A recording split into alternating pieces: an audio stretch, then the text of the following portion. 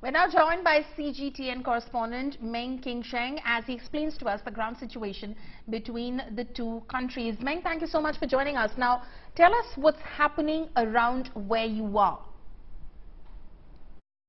Now, I can show you the exact location. As you can see, the location is just about 1.6 kilometers away from Taiwan's Qingsheng Island. If you look closely, you can probably make out the coastline behind me. The large-scale live-fire military drills entered their third day today. The PLA Eastern Theater Command is testing the joint operational capabilities of its troops in the northern, southwestern, and eastern waters and airspace of the island of Taiwan. On Friday, the Air Force deployed warplanes, including fighters, bombers, early warning aircraft, and electronic reconnaissance planes. As you see, more than 10 destroyers and frigates conducted blockade operations from different directions surrounding the island.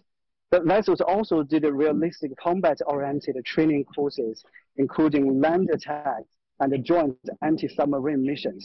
These exercises are scheduled to run until Sunday noon, meaning they still have nearly a day to go. Taiwan says that over 60 PLA fighters and 13 warships have crossed the median line. What do you see on the ground? Well, we did see warplanes flying over the sky here, but you know, my location is now the longest place to the military drills. So the number of military aircraft I can see is limited. On Thursday alone, the Air Force and Naval Aviation Corps of the PLA Eastern Theater Command flew more than 100 warplanes, including fighters and bombers, to conduct combat training exercises.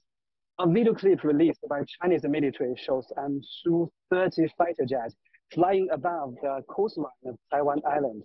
The pilots could see the coastline and the central mountain range with the naked eye, meaning the aircraft flew very close to the island.